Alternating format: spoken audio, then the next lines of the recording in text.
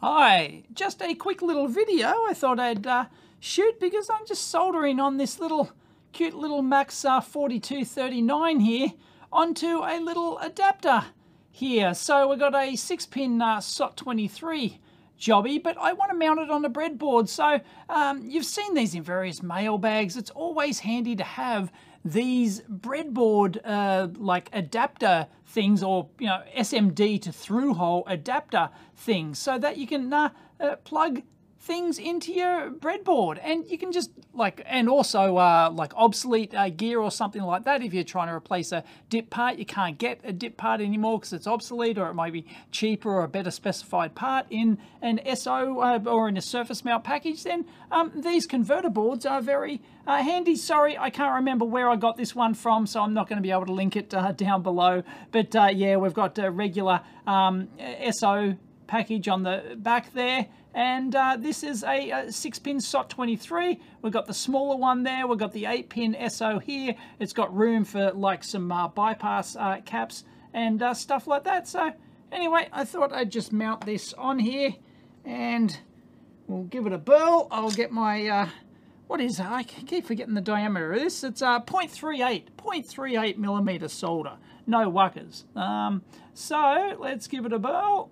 And let's just that's a bit much, isn't it? A bit overkill there. Dave, what's going on?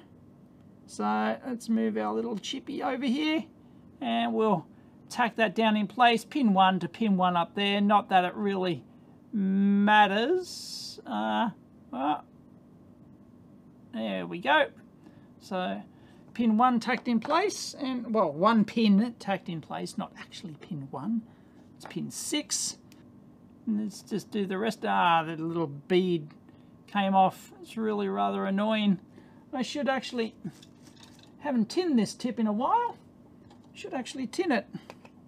So get my tinner here, and look at that, Bobby Dazzler, and wipe that off. Tip health is important. That's what she said. Now I should actually hold this board in place, like using my vice stick or something like that. But I'm going to walk on the wild side today, and we will.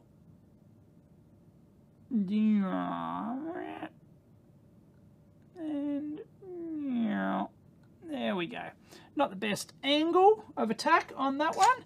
Now we'll solder our pins in. Little pro tip, you want your chip to be on top so that you can actually see it, to actually see which chip it is. So now, of course, this board is like a big universal one, so it does take up more room on the breadboard there, but I'm not too fussed. Now, technically speaking, I don't think that you're supposed to actually push the square 0.1mm header pins into breadboards. I don't think they're actually optimized for that, but everyone does it, and yeah, no worries, she'll be right. Good enough for Australia.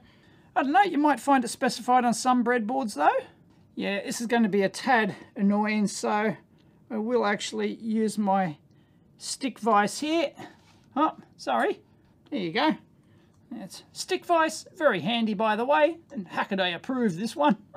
So I can't remember, I assume that stick vise sent it to me in the mailbag donkeys years ago. Very handy. There's lots of ways, lots of methods for, of course, holding PCBs like this. So no wuckers. And there we go. No real need to let it flow down the bottom there, through onto the bottom side of that. So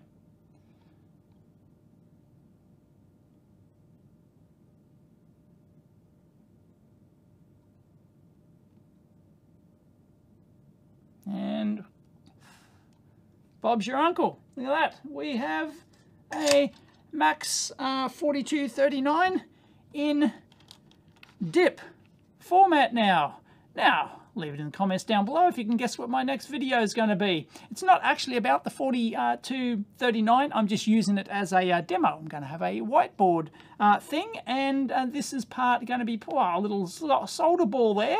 That could ruin your day, those solder balls. Oh, that's a bit how you're doing. Look at that joint there. Oh, not happy with that at all.